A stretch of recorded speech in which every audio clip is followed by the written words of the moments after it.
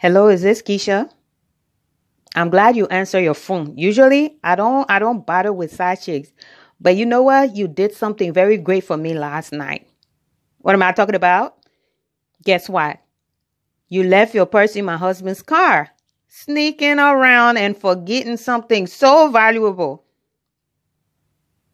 Yeah, you're gonna need to say, oh my God, and you're gonna need to be scared and stressed out and have a heart attack and a stroke on top of it because I look in this purse and you have so much money in here. Please don't take your money. You know how long I've been worried about you taking my man and destroying my marriage? No, let's not even go there. You know how you got your apartment and your apartment has this space that you occupied and you pay rent for the space? See, that's how you've been occupying my life, my marriage, my husband's heart. He hasn't been giving me his whole heart. And you think you're going to use this space for free? No, you're not.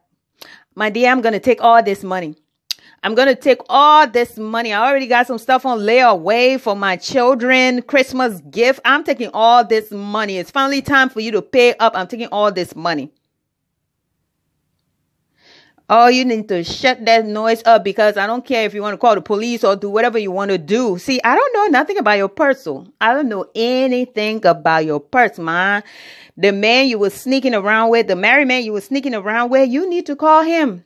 Call him. It's him you got to blame about what happened to your money. If you can't find your money, if your money is missing, you need to come up, go after him, call him, go after him for your money so that he can make sure you get your money back. But from me, I didn't even have any clue that you were sneaking with my husband. How am I supposed to know that you even left his purse, your purse in his car? I got my own car, but you know, this thing got me so excited. I had to call you and tell you that you finally are going to pay for the space you've been taking up in my life.